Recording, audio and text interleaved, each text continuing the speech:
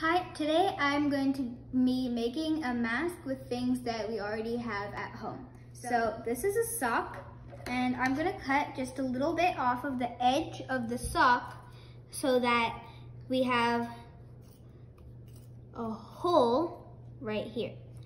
And then I'm gonna do the same on this side so we can get rid of this. I'm gonna cut starting right here.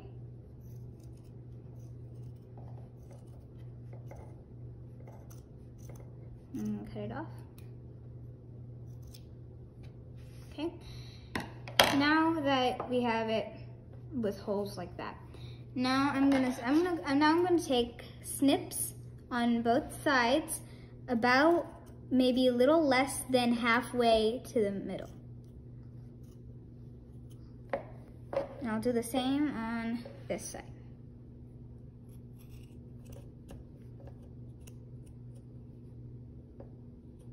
Okay.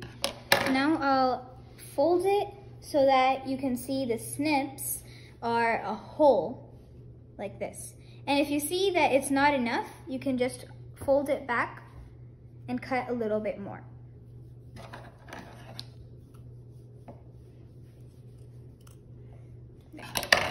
And you unfold it again.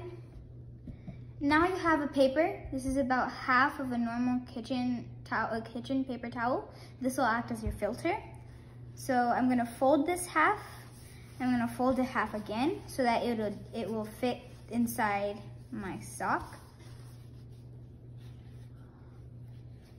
All I have to do is just stick it through here and pull it out through the other side.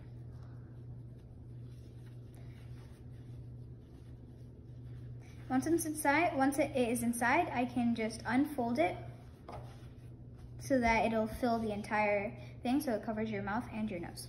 Now, you just take these two edges, these two hole pieces, you cover it, put it across your ears. This is your homemade mask with things that you have at home. Let's see how effective this mask really is. So I put the mask on like that, and see, here we have a fire lighter, and remember, don't do this without your parents' help. So I turn it on, and I blow as hard as I can. The fire did not shake, therefore the filter is properly working. And remember, never use old or used socks. Always use clean and new socks. Thank you for watching.